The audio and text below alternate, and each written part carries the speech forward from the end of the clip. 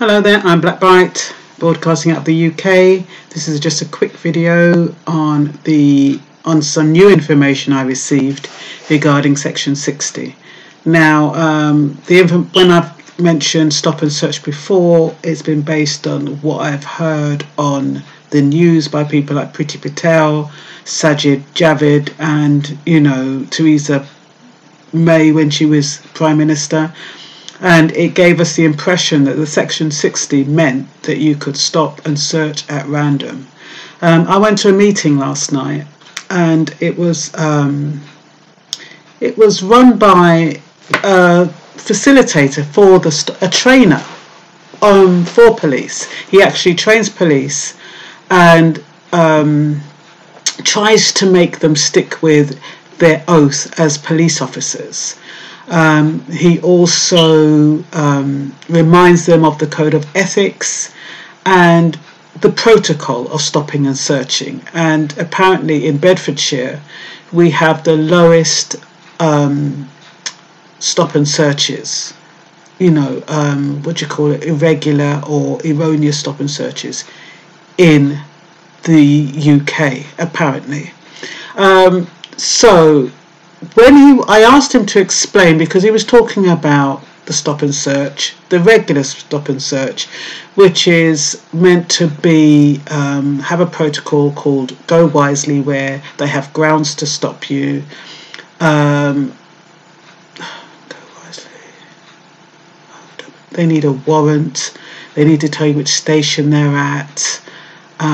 This is in normal circumstances without the Section 60. What else do? They need to tell you what legislation they're stopping you under and why they're stopping you in particular. But under Section 60, it implies that they can stop you indiscriminately at random. But apparently, it's still supposed to have that 12-hour, and they can get an extension of the stop and search for up to 24 hours. It's supposed to be in a specific area. They have a defined area where they're going to stop and search. And stop and search is only for weapons. They can't stop you and say you're for a drug offence under the Section 60. Did I say stop and search is only for weapons? No, Section 60 is only for weapons. So they can't stop you on a drug charge under the Section 60. And I thought that was an interesting revelation, because I didn't realise that. I thought they could just discriminately go around stopping everyone. You will get people who do, but if you don't know your rights, and they still have to follow a protocol. And even though they don't have to go to the highest guy, the chief constable, they can go to this. They need the assistant constable's approval. They still have to abide by the law and their oath and their code of ethics and all of that kind of stuff. They still have to do that, even under the Section 60. Like I said, you're going to find police officers who are going to rely on your ignorance, and they're going to stop you under the Section 60 and talk about drugs or talk about something else, and they cannot do that. It needs to be for weapons, and they need to explain why they suspect you of having a weapon. Now, the Section 60 will normally be carried out in the areas where there has been knife crime. So if you live in an area where there is knife crime, they still need they can still stop you, and you still can't resist a stop and a search under the Section 60. But at least you know that if they say they probably will say, we want to know if you've got any weapons on you. So if they do say those words, then they will be stopping you under Section 60. But if they stop you under Section 60 and then they start talking about drugs, that's a totally different legislation. They can stop you under PACE for that, the PACE Act. I'll tell you what that means in a minute. Anyway, let me go to my notes, because I wrote down a few notes while I was in training, so they're not cohesive. The police oath and their code of practice. endorses fairness, integrity, impartiality, and equal respect for all people. The code of practice in policing is what the police are supposed to be following, and it can be a disciplinary offence if they're not seen to be following it. But having said that, we've seen where, but I guess we did hear that they were suspended. Yeah, because sometimes when you see police operating unfairly or using unreasonable force. One sec, I have got to switch on this. I just remembered I turned the battery off so I could see the screen going dim. So sorry for that interruption. Yes, so 80% stopped are white males, so they're not, even though, but it's the disproportionality that makes a difference.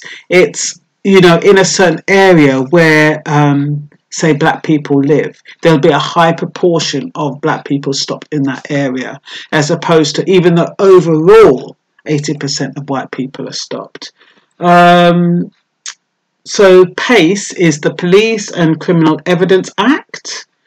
And under the Police Criminal Evidence Act, stop and search, you can stop and search for the misuse of drugs, terrorism, section 60. Well, actually, the stop and search is under PACE. It's 45 to 60% Misuse of Drugs Act. 1 to 2% terrorism. Section 60 is 0.5%, and firearms 1%, and all others 0.5%.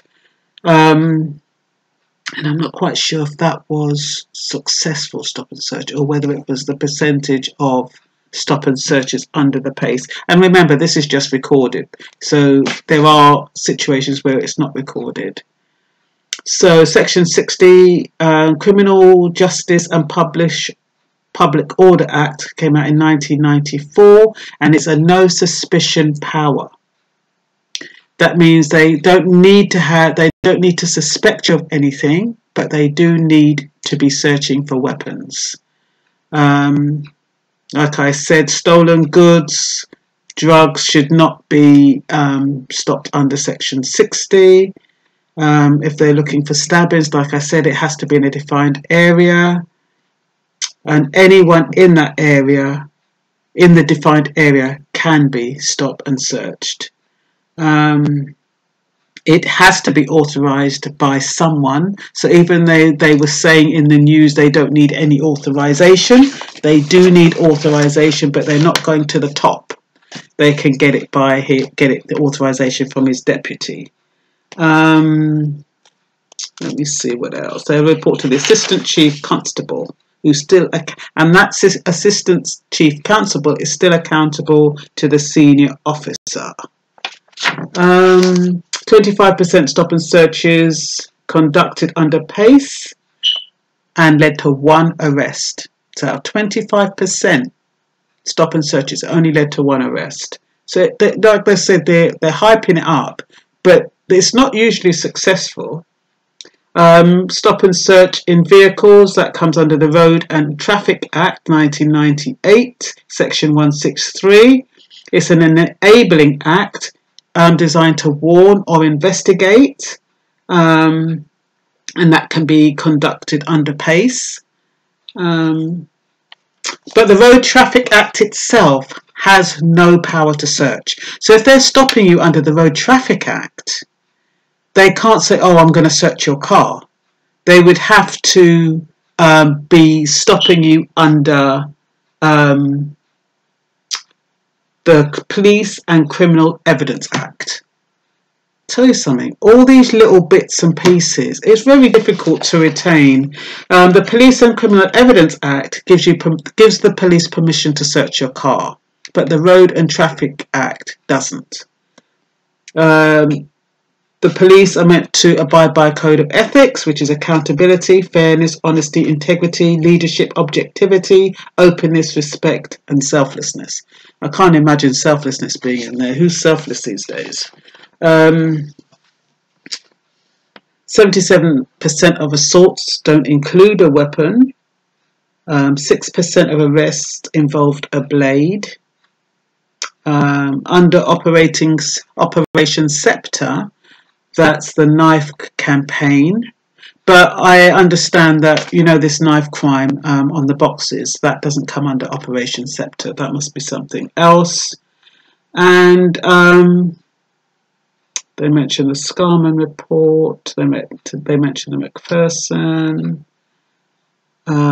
They reckon that there's something called the HM Inspectorate of Constabulary, HMIC, which is equivalent to Ofsted. You know, when Ofsted goes in and they investigate schools and they investigate the health service to make sure that they are operating properly. The HM Inspectorate of Constabulary works in that way. They investigate the police. I thought it was the Police Complaints Commission that did that, but apparently it's not. Yeah, and then I had to leave because it was getting late.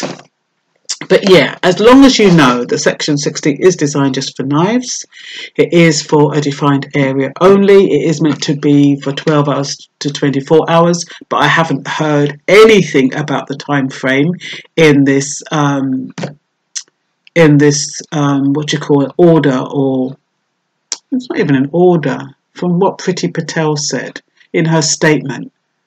I haven't heard anything about the time frame, so it's almost like it's indiscriminate. It's almost like they're letting people believe that they can go out willy-nilly for an extended period of time and there are no consequences. They can just pick up on anybody they like. They can stop and search whoever they like, and it's not the fact. It's not the case. So that's really why I did this quick video.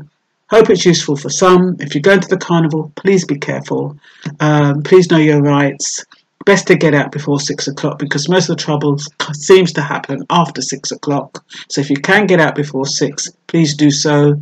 If I go, I'm going to go on the outskirts. I'm going to leave about 4 or 5 o'clock, and that's all I've got to say. But apart from that, I wish you a safe weekend. Bye-bye.